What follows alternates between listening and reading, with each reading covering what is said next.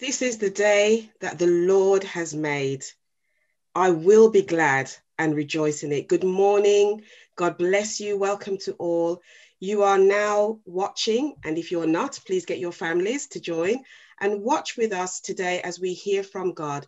Farm Street Community Church welcomes all to this service, and we pray that you will be blessed, that you will hear from the Lord, you will be uplifted, you will be delivered, released. We know that when the Holy Spirit takes control, that we feel and receive response from him. So before I hand over to Sister Jenny, there's just another scripture that I would like to read, and it's a well-known scripture from Psalms 100. Make a joyful noise unto the Lord, all ye lands. Serve the Lord with gladness. Come before his presence with singing. Know that the Lord is God. It is he who has made us and not we ourselves. We are the sheep of his pasture. Enter into his gates with thanksgiving and into his courts with praise. Be thankful to him and bless his name. Now you'll see that I rushed that a little bit because I couldn't wait to get to the part that says enter into his gates. And we can enter his gates online. We can really make a difference if we just have a heart full of thanksgiving and of praise. Be thankful unto him today. Bless his name today, and get your family, your community, anybody that you've not yet had an opportunity to send the link, please send them the link and ask them to join in with us, because we are truly going to experience God. At this time, I'd like to hand over to Sister Jennifer Barnett, and she is going to do a prayer of thanksgiving. God bless you, Sister Jennifer. God bless you, Sister Noblette. I'd like to take this opportunity to greet our senior pastor, our ministers, brethren, friends, greetings in the mighty name of Jesus. Brethren, it is a beautiful day. The sun is shining, and I pray that the light of the Lord is shining within us on the inside. Brethren, you know, we have a lot to be thankful for. Regardless of what we may be going through, in the good times and the bad, our God is always with us. And as we are reminded in scripture, he is on our side, and he will never leave us nor forsake us. So join with me this morning and let us pray together and give thanks unto our mighty God. Let us pray. Heavenly Father, our Father, who art in heaven, whose name is so hallowed. Father, we give you thanks this morning that we are able to come together on this platform, Lord, and give thanks and praise unto you. Father God, you are a good, good Father. And we have so many things, my God, to be thankful for. Father God, you have brought us thus far. And as your word reminds us, you will never leave us, Lord, nor forsake us. Regardless, Father God, of what we go through, you change us not. We can reach out and hold on to you and cling to you, Father God, because you are there. You are our solid rock. You are our help in time of trouble. We can cry out and you hear and you answer us. Father God, we thank you for your mercifulness, your graciousness. Father God, we adore you because, Father, you are so faithful. What you say you do, Lord. And we thank you, Father God, for who you are. Father God, we thank you that we are able to come on this platform and we can still praise and worship you, regardless of not being in our church building, but we are here, Lord, by your grace and mercy. We can look out the window, Lord, and see the sun shining. Father God, help us to have a heart of gratitude, to be thankful, Father God, when we are on the mountaintop, hallelujah. When we are in the valley, Father God, you are with us. You are a good, good Father, and we are loved by you. That's who we are. So we bless you and lift your name on high. And Father God, we pray in the name of Jesus that your Holy Spirit will lead us throughout this service today, Lord. We pray, Father God, that you will touch every heart, soul, mind, and spirit. Father God, we pray for each and every segment within your service, but ultimately, this service is yours. It belongs to you. So, Father God, we just want to say thank you. Thank you for your goodness. Thank you for your mercy. Thank you, Father God, for being here for us as we bless you. Hallelujah. As we honor you, as we give you all the praise because you are worthy. Hallelujah. You are worthy, Lord.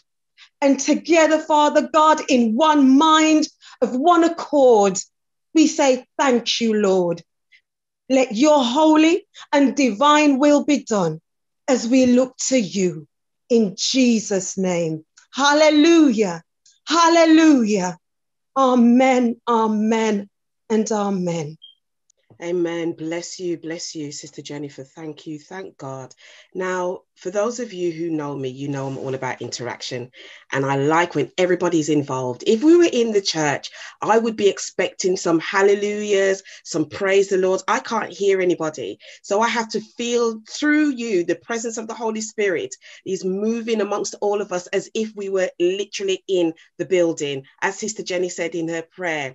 Now, our theme today is informed, prepared, and positioned. And I believe that's a theme that we probably should carry through for the rest of the year, because we are in end times and we have to be informed of what's taking place, be prepared, and we must be in a particular position to experience the greatness and the goodness of God. So as we hand over to Sister Sonia for worship, I'm going to ask you in the chat, wherever you are, as loud as you can, let's give God some praise, some thanksgiving as we worship in song. Sister Sonia Gibbons, God bless you.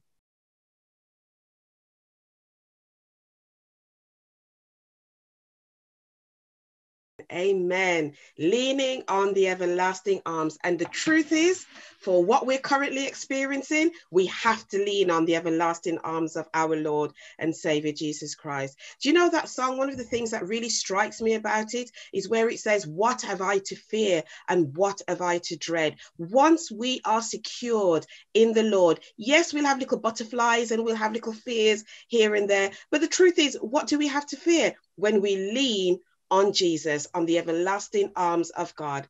And so with that said, I'm going to now ask Brother Reuben Johnson if he's ready. This is our youth focus session. And I'm going to ask that you please pray for him. Remember to pray for all our young people, because trust me, they need our prayers as we need theirs. So at this time, please, Brother Reuben, if you could just come online. God bless you. Greetings in the mighty name of Jesus, church. Today on the youth, I'm going to encourage you all and talk about a song that I felt has been on my heart for the past month and a bit. So it started when I was creating a group chat for the youth leaders on WhatsApp, and I was thinking, what should I say? What should I ask everyone to say as sort of an icebreaker? And I went through different things in my head, and I thought at first I could ask them, what are their hobbies? You know, what do they like to do? Do they like to exercise? I don't know. And I passed through different subjects, and then I ended up on favorite songs and scriptures that have been with them for the past couple of months or a bit more. And I sent mine in, and mine was Something Has to Break. And I listened to everyone else's, and it was like having your own personal devotion, your own worship session with yourself. And I felt that was really good. But my song was Something Has to Break by Kiera Sheard and Karen Clark. And the lyrics just simply go, I feel it in this room, Holy Spirit move, because when you have your way, something has to break. And further on down it goes, I believe you'll get me to it. I believe you'll lead me through it. I believe that you will do it right now. Something has to break. So this song just God and just allowing him to have the way. I think to Jesus Christ to be the head of our life through whatever we do. So I hope it encourages you. If you missed the song, it was Something Has to Break like Kira shared. I hope everyone else who's heard it before has been encouraged by it. I felt really blessed when I listened to it, and I continue to listen to it most days. It's a really nice song, and it just continues to allow you to build on your faith, and it really goes up. And both of them are real great artists when it comes to things like that, and I encourage the word that they pass along. So I hope you all enjoy that song and just feel blessed by it and continue to keep your faith in God and worship Him every day of your life. God bless you all. God bless you, Brother Reuben. Such a sound word for this time. Something has to break. And you know, this is not just for the youth, it's for all of us. There's a time in our lives where we just constantly doing the same thing over and over and over again. But then something must break within us so that we can see and identify who we are and therefore give our lives completely over to God. We're going to have another worship session at this time. And as I said before, if you can just worship with us, sing with us, pray with us, bless the Lord with us. We're going to ask Sister Sonia Gibbons again if she can just do a song in worship for us. God bless you, Sister Sonia.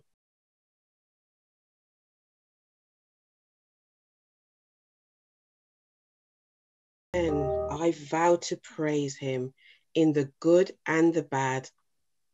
What else can I say? Such a beautiful song with beautiful words.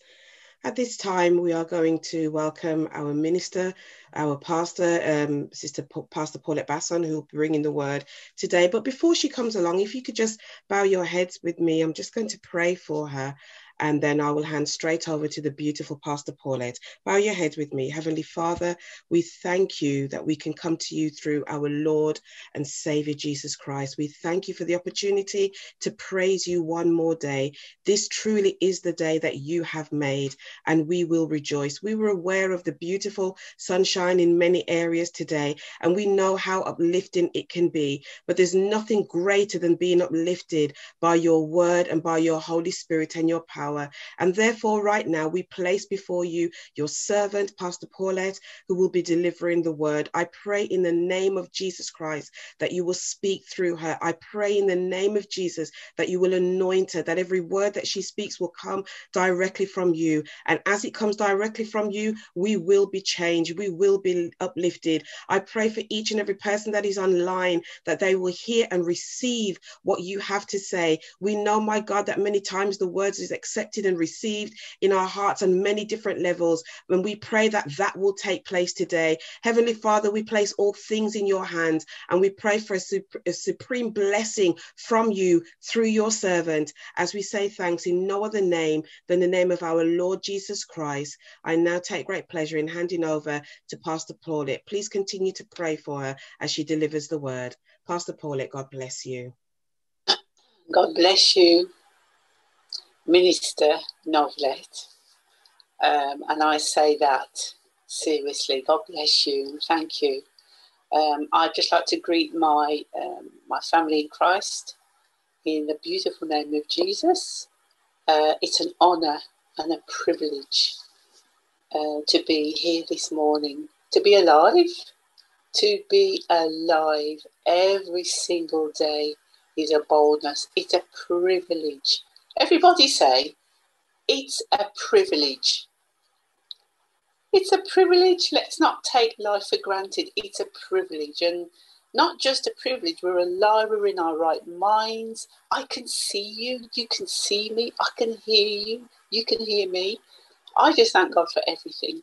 And so today, I've been given the task. I don't know why Pastor thinks I can follow what's been going on over the past few weeks, but it's got to be God. Over the past few weeks, God has spoken to us, has he not? As a church, profoundly. He has profoundly spoken to us. And I'm still feasting from Pastor Ricky and also from our senior pastor last week. And the theme, as you know, is about being informed, prepared, and positioned. There were common themes running through the two sermons that we heard. And for me, what struck me a lot was that it was about God was speaking to us as a people. We all know that we need our individual relationship with God, and that is key. We have to have a relationship with God. But in this time and during the past few weeks, I've noticed that God has been addressing us as a people, as a church. And it isn't just about, oh, it's Farm Street or it's Aberdeen Street. He's talking to a people. And the people that we're talking about, that we have an identity. Who are we? Well, let me tell you who we are. We are a chosen generation, a royal priesthood, a holy nation, a peculiar people, that ye should show forth the praises of him who hath called you out of darkness into his marvellous light. Listen to what verse 10 says. Which in time past were not a people, but are now the people of God, which had not obtained mercy, but now have obtained mercy. Brethren, we're a chosen generation. We were chosen from the first minute that we were born. We were going to live through this pandemic. The people who lived through World War I and World War II and the Spanish flu and all of those traumatic times, they were chosen to live then.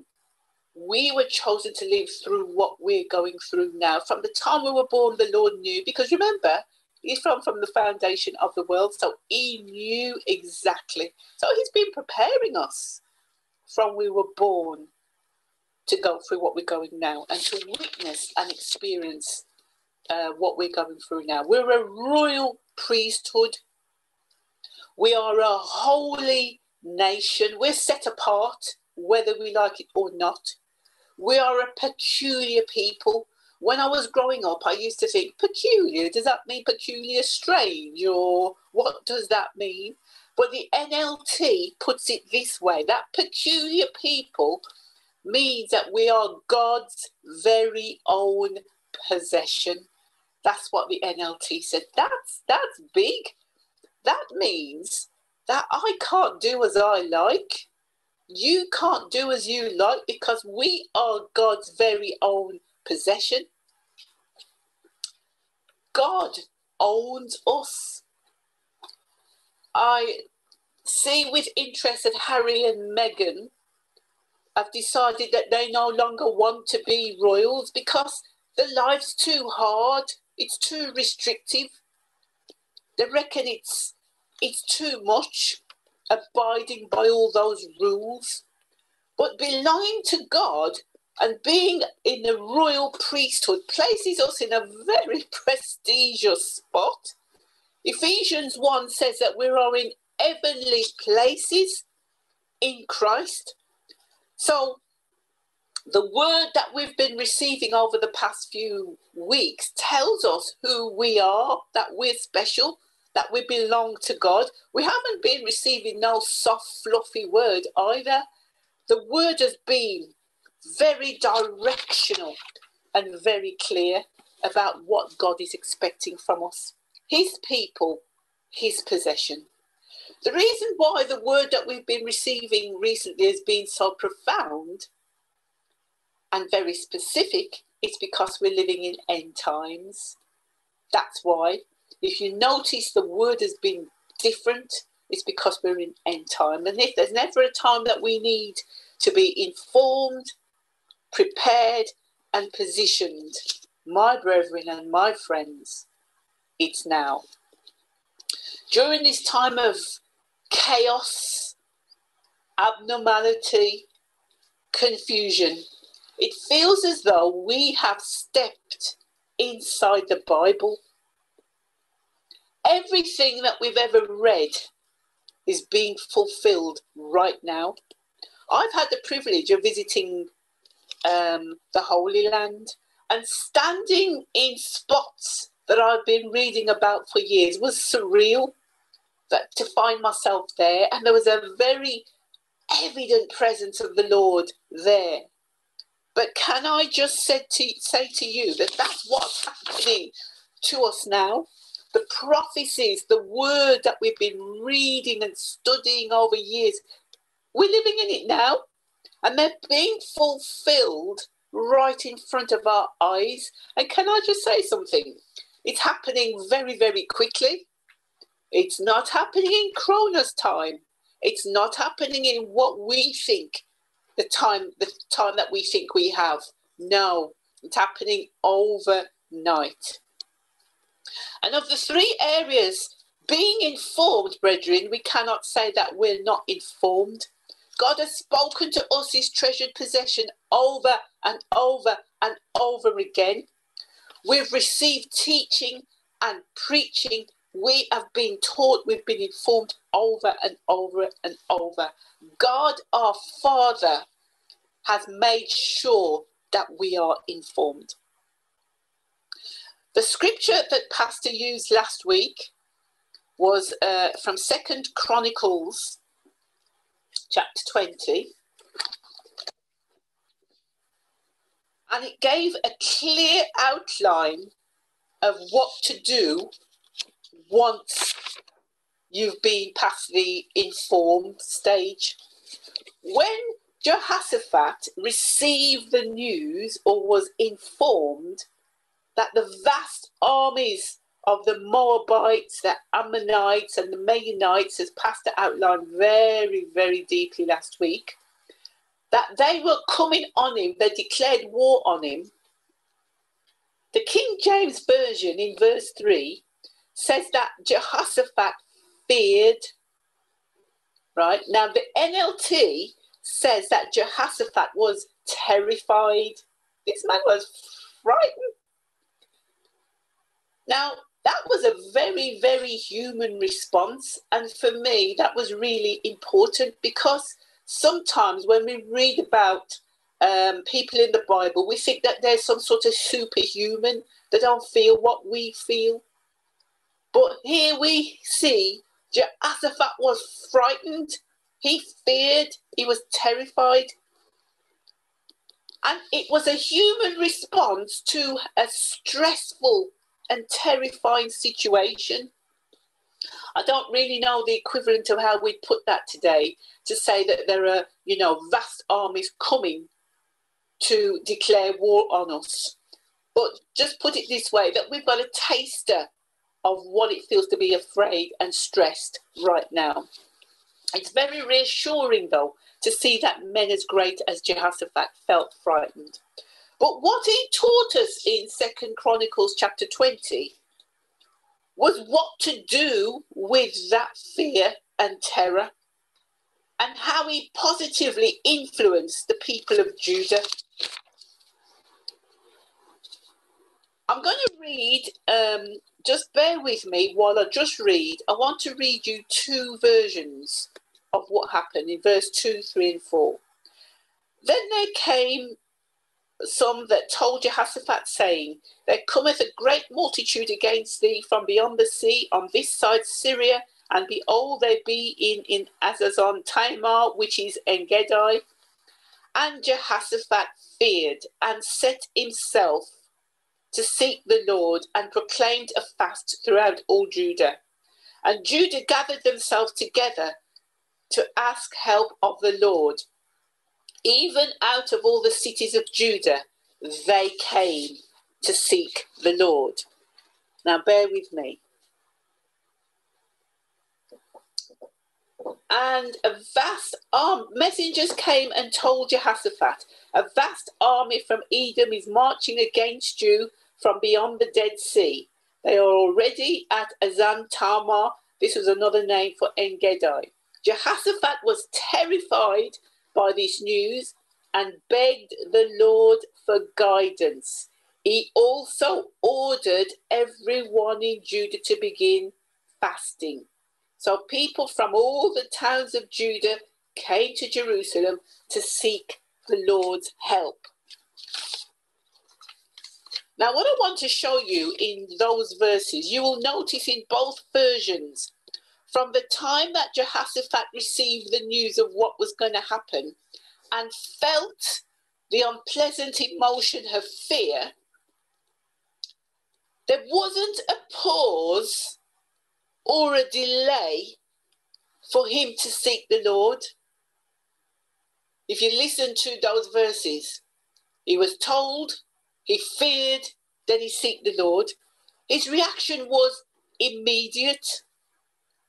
This is such an important lesson for us. I think Sister Novelet said something earlier. This is such an important lesson for us to learn.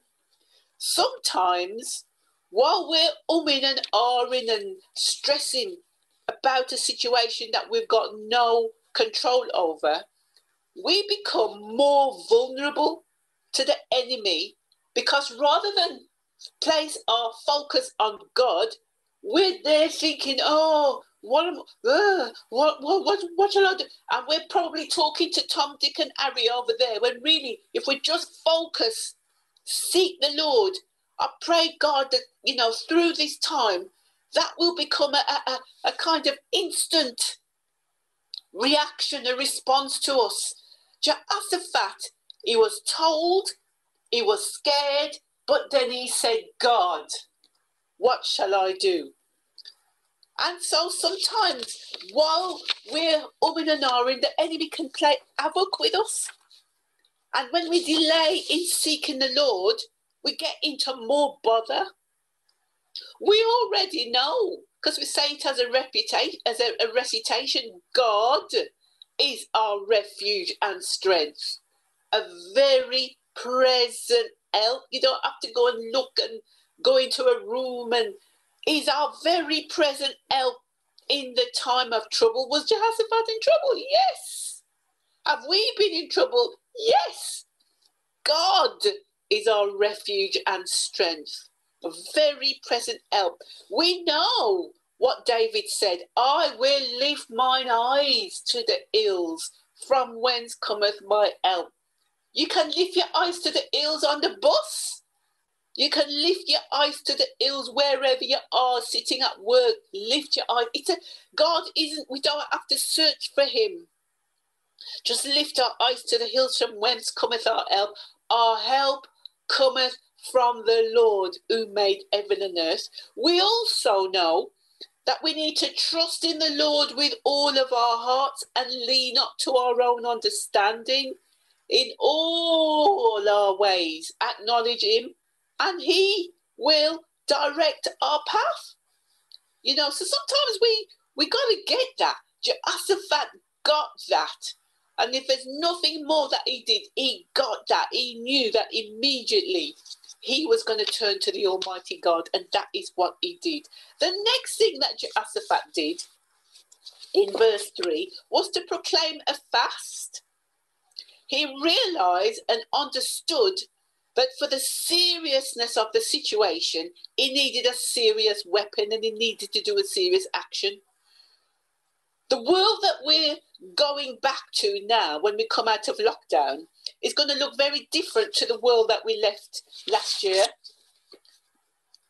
The weapons that we were using probably last year are going to be different to the weapons that we're going to be using when we go back.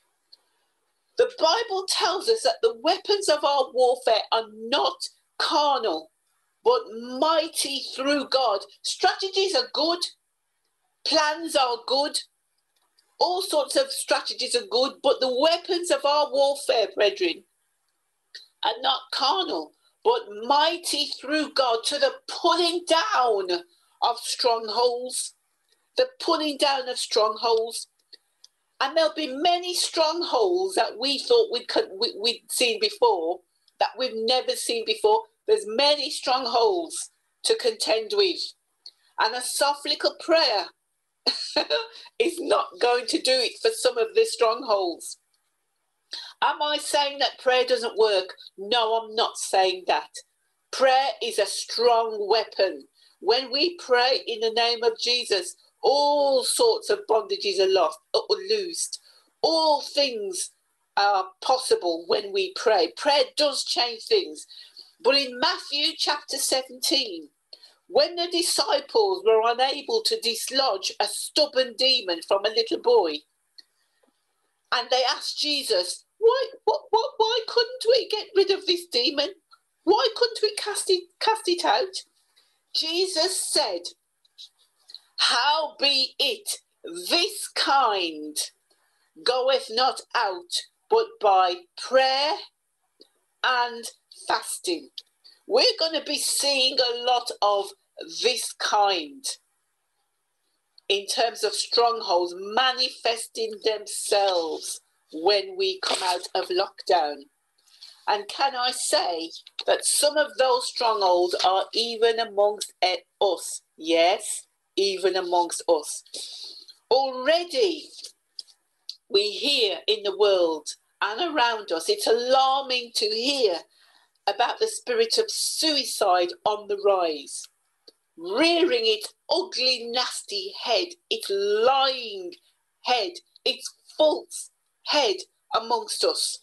Severe anxiety in children. What have children got to be anxious about?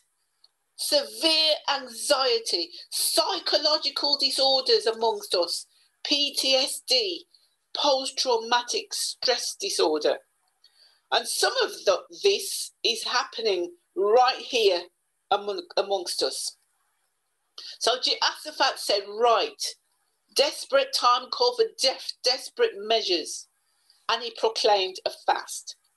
Here also I want to draw our attention to the fact in verse 3 that Jehoshaphat proclaimed a fast. Now, Jehoshaphat feared, set himself to seek the Lord, proclaimed a fast. Look at verse 4. Judah gathered themselves together to ask help of the Lord. Again, I notice that from the time Jehoshaphat proclaimed the fast to the time that the people gathered together, there wasn't no gap. The people didn't say, what are you calling a fast for? Sure, I haven't got time for that. I'm doing this, I'm doing that. Jehoshaphat, what you do? They didn't question Jehoshaphat. They didn't have time for that. Let's have a meeting first, Jehoshaphat, to discuss whether our fasting is the right way. Anyway, we've got people with certain conditions amongst us that might not be able to fast. And there's so many different things we can bring why we can't fast. But there was no delay. The people came together. We can learn a lesson from that, Farm Street. We're living in a crucial time when we need to work in unison and stop questioning. As long as it is God that's directing us, we better just come together in unison, in harmony, in accordance to the will and direction of our God. It was in Judah's obedience that God was able to work and that God was able to get them out of their situation. That was the preparation section. They feared, but then they prepared themselves in prayer, united prayer and fasting. Jehoshaphat was a godly leader, and he prayed a magnificent prayer between verses 6 to 12. And right there, they were able to prepare themselves. Now, in terms of the positioning, I just want to bring our attention to something. Now, I just want to read verses 5, 13, 17 and 20. If you have your Bibles, you can look, but if not, it doesn't matter. I just want you to watch out for a particular word. This is the positioning part. And Jehoshaphat stood in the congregation of Judah and Jerusalem in the house of the Lord before the new court. Verse 13. And all Judah stood before the Lord with their little ones, their wives and their children. Everybody stood. Verse 17. Ye shall not need to fight in this is the Lord saying, ye shall not need to fight in this battle. Set yourselves, stand ye still. and see the salvation of the Lord with you, O Judah and Jerusalem. Fear not, nor be dismayed. Tomorrow go out against them, for the Lord will be with you. You notice a common theme there. Verse 20. And they rose early in the morning and went forth into the wilderness of Tekoa. And as they went forth, what did Jehoshaphat do? He stood and said, Hear me, O Judah and the inhabitants of Jerusalem. Believe in the Lord your God, so shall ye be established. Believe his prophets, so shall ye prosper. There's a position there of standing. Our position, brethren and friends, needs to change. We've got to stand, especially now when we get back. We wasn't lying before or sitting, but sometimes, perhaps we're a bit tired, but now we need to stand. We're in the end of the end. We need to stand. We certainly can't afford to lie or to relax. We need to stand. We need to take, in other words, a fighting stance, because you can't fight lying down and you can't fight sitting down. You've got to be standing. It's very, very difficult to wield a sword sitting down. They do on the telly when they're having those fights, but then, they're not real people, are they? In the films, the hero, somehow he's able to fight on his back, but it's very, very difficult to fight lying down. We need to stand, take on our fighting stance. And I just want to say, it's no coincidence that one of the scriptures that we know off by heart, Ephesians chapter 6, it says in verse 11, put on the whole armour of God. Why? That you may be able to stand against the wiles of the devil. We can't sit down with the devil or lie down. We've got to stand. Verse 13, wherefore take unto you the whole armour of God. Why? That ye may be able to withstand in the evil day, and having done all, to stand. Verse 14, stand therefore, having your loins girt about with truth, and having on the breastplate of righteousness. That is telling me that our position is to stand. So, to recap, Jehoshaphat received terrifying news. Many of us have received news that we really didn't want to hear. I don't know, if we look at the literal news that we've been watching lately, it makes you feel nauseous, because it's all statistics and not nice statistics, negative statistics. So we felt the fear, we felt the stress, we felt the trauma, but we should immediately look to God, because we have our God to stand on. The weapons of our warfare are not carnal, they're mighty through God to the pulling down of strongholds.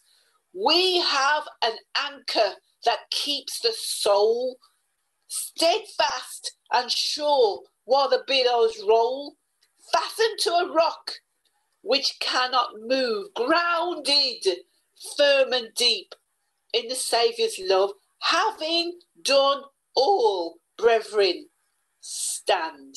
God bless you this morning in the name of Jesus. I now hand back to Sister Novlet.